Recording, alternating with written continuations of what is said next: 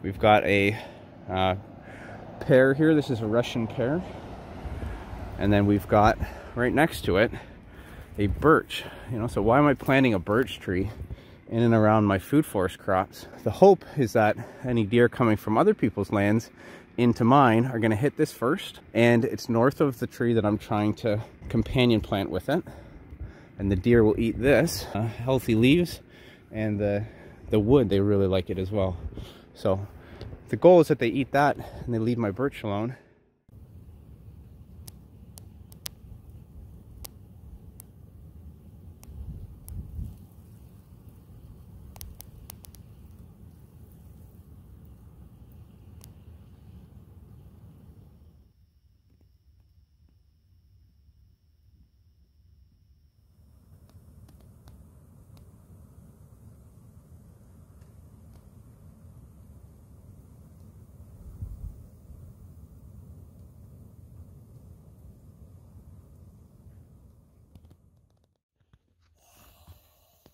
Hey everybody, you want to go outside, but you're going to be cold in like 2 seconds.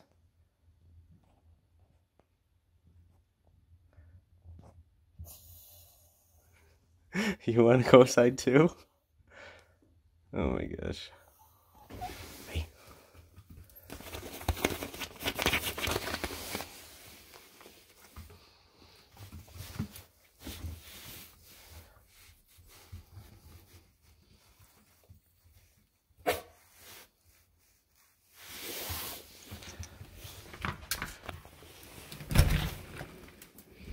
Go on.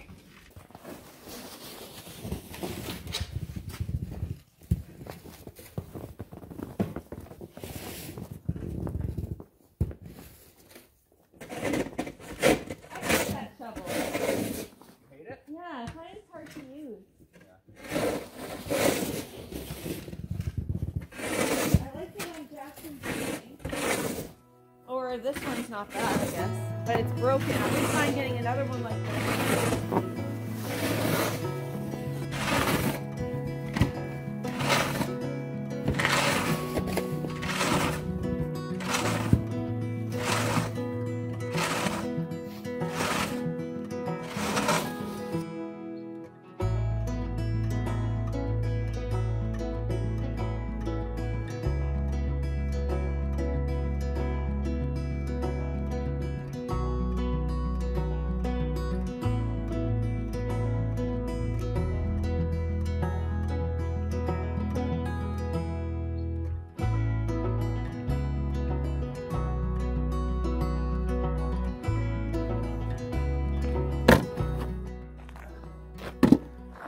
You know, this time of year, I'm always looking for somewhere with nicer weather to maybe start a homestead. But to be honest, something about Canada that I just absolutely love. You know, the snow in wintertime is freezing, but it's beautiful. I mean, just look at it here. It's also nice to kind of get a bit of a break. It's nice to kind of just kick your feet up and get everything settled out in the fall time. And then start planning. Use the winter time as planning and shopping, and you know, early spring, late winter. Do that for like building infrastructure projects. So it's, you know, building swales and stuff like that. And every single time of the year in January, February, after some, you know, nature dumps a foot or two of snow on us, and we got to dig it out while going to work and, you know, managing the rest of day-to-day life, kids hockey. It's a lot, but it's actually really nice. So I think maybe today we'll just kind of do a little easy going video and show you some of the stuff that I do in the winter time on the weekends, and we'll check out the chickens and maybe do a little bit of a walk around the property. Who knows what we'll see, but we've got a lot of snow lately, so it's a good opportunity to get out there on our land and see where nature is using it. Might be able to see some deer tracks, and they might be concentrating in one area or another. And that might tell me where I need to put up additional thorny bushes to try to keep them out. On the deer side of those thorny bushes, maybe where I want to try to plant some more, you know, wild apples and, you know, do some grafting, that kind of thing. Maybe planting some willow, birch, things that deer actually don't mind eating. They like eating young sumac, so maybe think about putting a sumac coppice down in there somewhere, and so that they're eating the regenerative shoots all the time. So we'll see. Let's go take a look. All right. On, Harry. Cold, buddy? Hi, Harry. Come on, dude.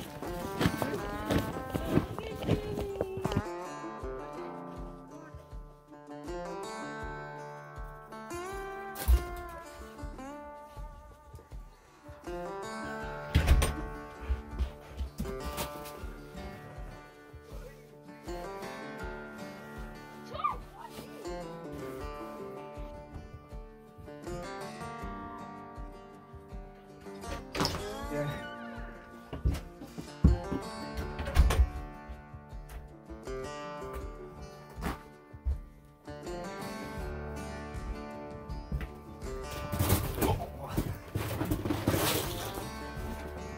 Nope.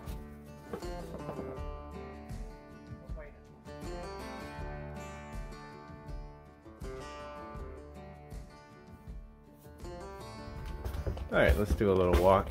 You coming? You want to come? Check out the pond. So here's the pond right now. Really peaceful out here.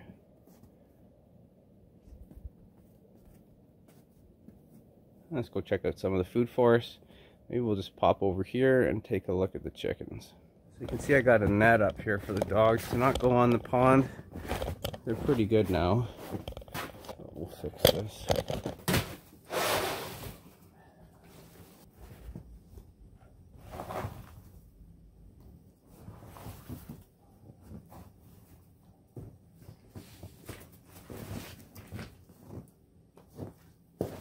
And what do we do for the pond over the winter time? Is pretty much just this here. Just run an aerator pump.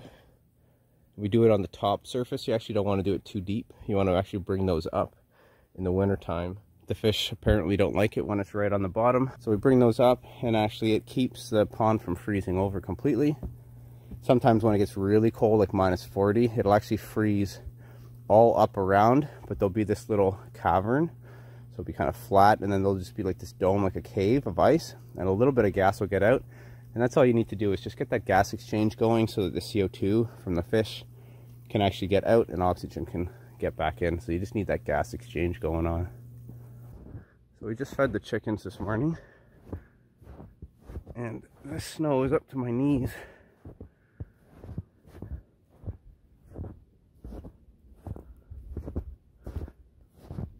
Looks like they're all hiding inside.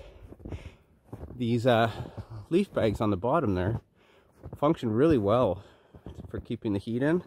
I notice all throughout the day that they head underneath there, get out of the wind when it's really windy. Right now I think they're probably all huddled up inside. We've left the food and the water out so far, and I've just come in and shoveled any snow that blows in. And then I'll give the bedding a turn. It's pretty deep in there with the amount of food scraps I've given, and then all the leaf bags that I put in there. So it's pretty easy to turn even when it's cold. And I'll just flip that over, and then they peck at some stuff and keeps the snow off of the ground in the run. And then they actually come out to the food and the water. But we have had the odd really cold day. Come out and check on them and make sure they're all right. I don't usually open this door here, but just so you guys can see, they're just all hanging out. Hey, oh, come on. So all we do in the winter time is just continuously add more leaves. So you can see we've got lots of leaves down in there, and that just keeps their feet nice and clean from stepping on poop. And then in the summertime we'll rake all that out and just continue composting it. Hi. They usually come on out when I come out because I give them food, so they know that me being here is treats.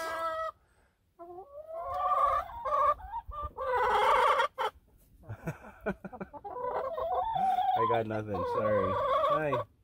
I got nothing. I got nothing.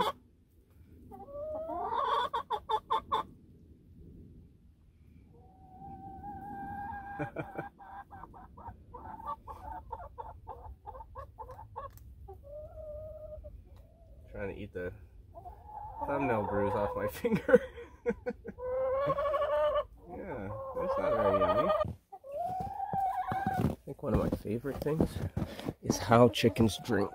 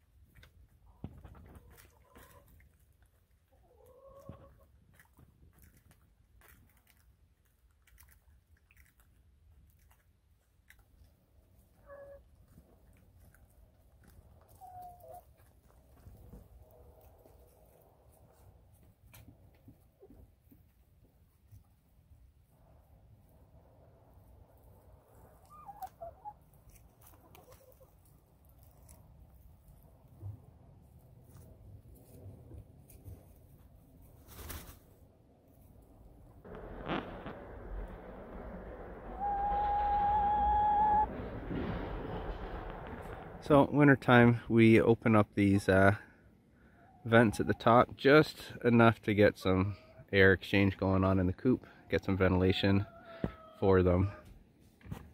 But with the compost actually inside, it's actually quite warm.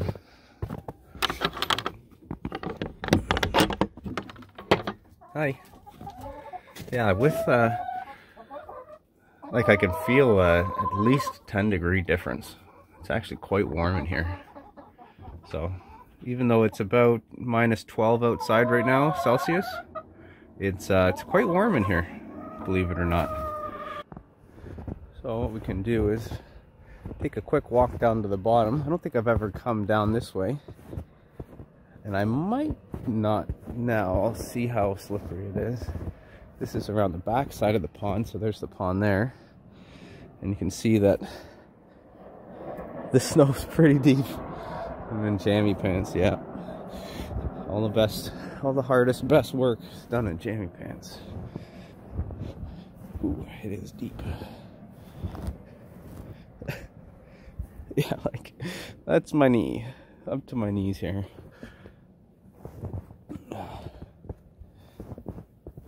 But I like that it lets me see what's going on down here. This is an area here where we have cedars, and just on the outside of the cedars we have some wild apples that I graft. So often I'll see a lot of deer traffic down in here. You can see there's deer. Those are deer prints. So they come down here. So they come down here to nibble on some late season apples. Some of the trees had apples even last week. I don't see any now. I don't see any right now. Let's head through here.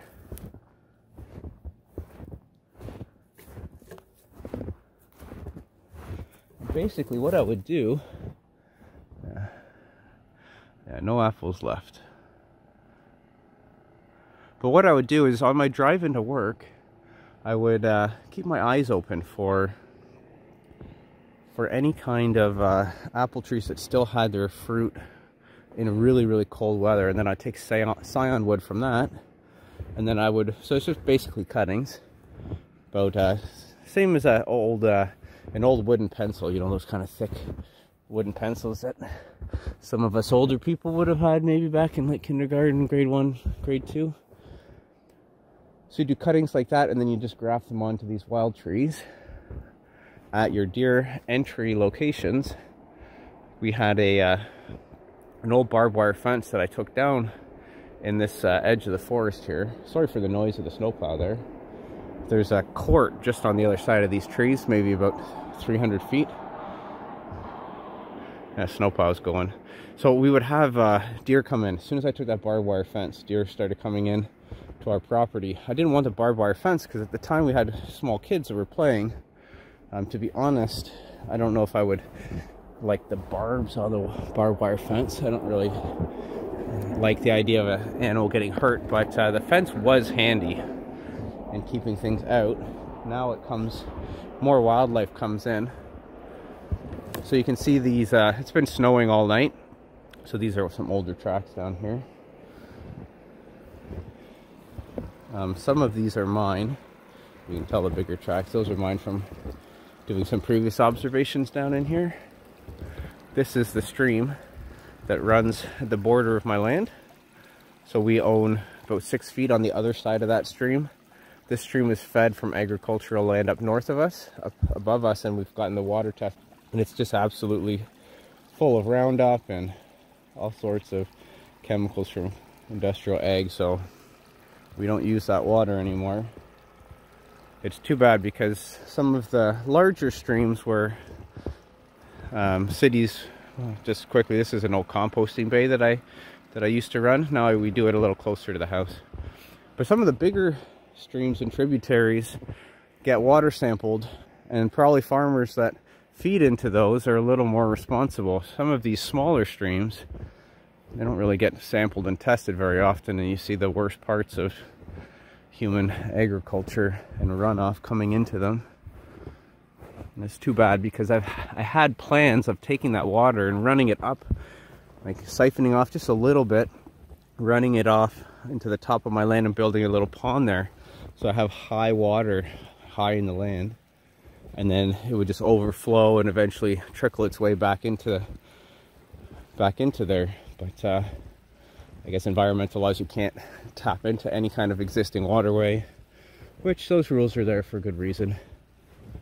But I wouldn't want to even do it now anyways, just because of what's in that water. These corkscrew willows are really good wildlife food. It's another reason I have them down here, and they're really cool. I mean, they're super interesting. Not good for firewood and anything like that, but you know, really nice, neat old trees. You can make really nice art projects too with the cuttings from this. And because they're willow, if you just cut this off, maybe something more like that, cut that off and jam this whole branch, maybe trim it a bit, make it about a foot, make it about a foot, 2 feet, and then jam that a foot into the soil, maybe even 16 inches into the soil. You'll get a new willow tree. They're one of the easiest plants to propagate like that. So we've planted another one there.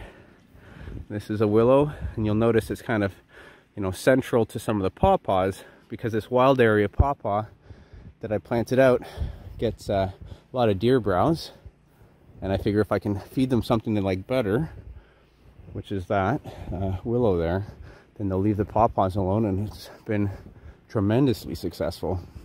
And then you can see I've also added tons of raspberries, hazelnuts, elderberries, wild cherry, elderberry currants down in here in this lower area. And that way there's just tons of food for wildlife down here, and I can get some of these pawpaws. And then I'll turn this area here into kind of more of a wild forage, opportunistic grazing for me, and wildlife food for wildlife. This here is a blackthorn, but it's actually it's a prunus species, and it makes a little fruit. It's thorny, and it can be highly invasive. It's quite invasive here, so I've been kind of deciding whether I'd cut it down or not. But one thing that you can do is actually cut it off, and then when the shoots come up, you can actually graft other prunus species onto this tree. So, you know, you can graft plums, I believe, onto blackthorn. So we might try that in the future, because it's down in this lower area and I have so many projects on the go. We haven't got around to that yet, but something that we might think about doing in the future, turning an invasive plant that really wants to grow, great rootstock, turn that into a food crop that we want to eat. I think that's a good example of using the problem as the solution. And that's kind of what we really try to get to, not just in permaculture. You know, permaculture has kind of tried to take that term, but the idea is basically pervasive in all engineering science. try to turn a problem into a solution, try to maximize efficiency. These are all core engineering terms. This right here is my sumac coppice area, so we get a lot of our biochar feedstock from there. Probably come in and do a cut again sometime February, maybe March, and we'll cut out about a quarter of these, and we'll cut out a quarter of them every single year. That way they're always regrowing, and you get a constant stock of free biomass for charcoal. The charcoal then gets put into our compost to inoculate and charge up with nutrients and soil microbiology, and then that gets put into the food forest systems and gardens, where that carbon then gets locked up and stored for roughly 2,000 years. It's one of the most stable forms of carbon in our soil, like the terra preta soils of the Amazon, and become nutrient and microbiology soaks. And that's really important, especially in cold climates where we've got giant snow melts all at once. You want to soak up that water when it comes available in the spring, and all that nutrient, we don't want it running off our land. We want to capture it and store it and hold it. So that's why, you know, I'm really pushing for a lot of biochar here. This here is a swale that I put in. So this is I believe this is a Bartnut tree here.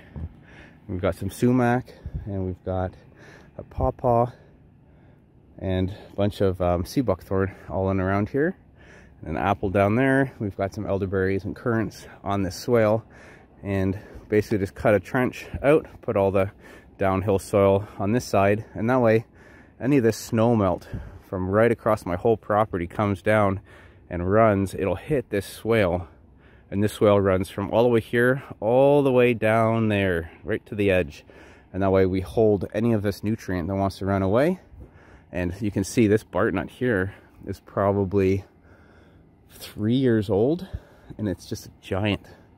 It's just a beast. And those things will grow fast, but when you capture and store all that water and hold it in organic matter in the soil, oh, that thing, you know, it'll just go crazy. We've got a small little micro pond here that we dug just on the south side of this apple, and because it's on the south side of these apples, I've been putting some zone pushing plants on the north side of this, so that we've got the reflection from the sun coming in, warming up the area all around it. We've got the thermal mass to the south, and the sun hitting the water and warming it up as well. So this area here will actually warm up very quickly in the spring. And so just in editing here, I want to expand on this a second. I say here that it'll warm up faster in the spring. It's not quite true. It'll actually warm up the low faster, but the high will actually be slightly cooler because it's a moderated temperature. So instead of having a big swing from really cold at night to really hot in the day, it'll actually be more balanced. This is a way that you can get some late or mid-season apples, for example, planted here, and they'll bloom a little earlier, and then they'll cross-pollinate with some of our medium season apples that are a little further down. So that way I can get a little bit of variety difference, but at the same time I get that cross-pollination going. And it's all just using physics and thermal mass. So you can see up here, we've grafted some late season apple tree holding apples, and they're still on. So, you know, when I said that we had apples down in that lower area, I wasn't joking. We do have apples from the grafts that we've done. And then this, good thing about this is that the animals that are coming in here looking for food, you know, they're just trying to survive. So they come in here in the food forest and our gardens looking for food, but if they can't find it, they eat our trees. So that's when you start seeing damage, and they eat all the trees. But if we can find ways to feed them, even if it gets them a little drunk, then they can find sustenance and nutrition and maybe not eat our trees. You know, maybe we'll still see some damage, and anytime that you grow and live with nature, you're going to see losses to nature. And that lower area being devoid of any apples left on the trees really goes to show you that wildlife are actually enjoying those apples, because it's actually the same genetics that I used to graft this tree, and they've cleared those trees out completely. a lot of the questions that I get on this channel are, you know, how can I prevent X pest from doing any damage to my system? And the answer is basically conventional agriculture, spraying, trapping, killing, and claiming nature for ourselves. That's the answer to that question, unfortunately. And I think everyone here is here because we want a different way of doing things. Part of that is that we have to accept some loss to nature, and that's okay. So my peaches, for example, sometimes they'll have a bug in them. My pears, sometimes they'll have a codling moth in them. And I just cut that out, I eat around it. And to be honest, since I've had this methodology of allowing that to happen, allowing these pests to exist on my property, we see the predators come in, and the predators now have food, and they establish themselves on my land. I'm walking right in my swale now. And the predators establish themselves in my land, and because of that, even though we do see some losses like that because of our philosophy, it's 1%, maybe somewhere between 1 and 3%, like not much higher than 3% that we lose. And I think that that's a fair price to grow food in systems that live and work with nature. You know, so for example, we're right in the middle of my food forest here. Get down in this swale here.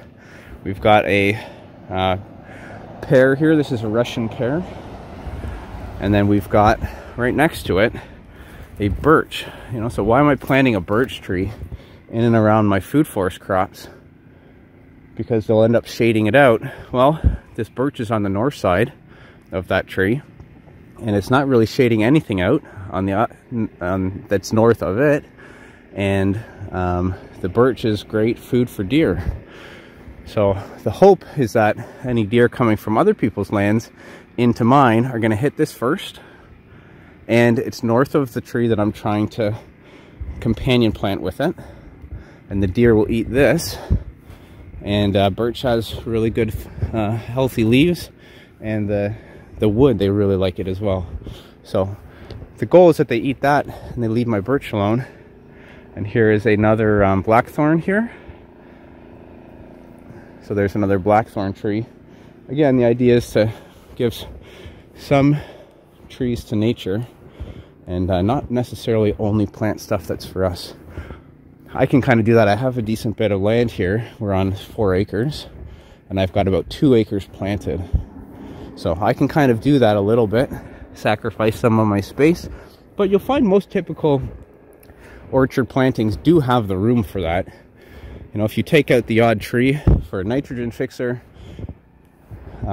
especially a nitrogen fixer that provides a different type of yield, you know, a wood yield or a yield for nature, then you can, you know, create more functionality in your systems. It doesn't have to just be apple trees. You get more resilience like that. You know, maybe take out a quarter of the apple trees and put in a quarter of diversity. Some stuff for nature, some stuff for support species, and overall your yield probably goes up. You know, like it probably does. Your yield goes up because you get less pest pressure, you get better pollination maybe, you get less browse from deer and rabbits if you are planting things that they like instead. So give that a try.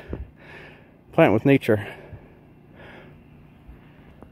Well, thanks for watching, everybody. I hope this was a bit more of a lighthearted, fun gardening channel video, and I hope you guys like that. Some of the more serious topics that we do in the wintertime, it's just because, you know, first off, probably I read more news in the wintertime, so I get exposed to more of that negativity. I think it's important to read and understand what's going on in the world, though.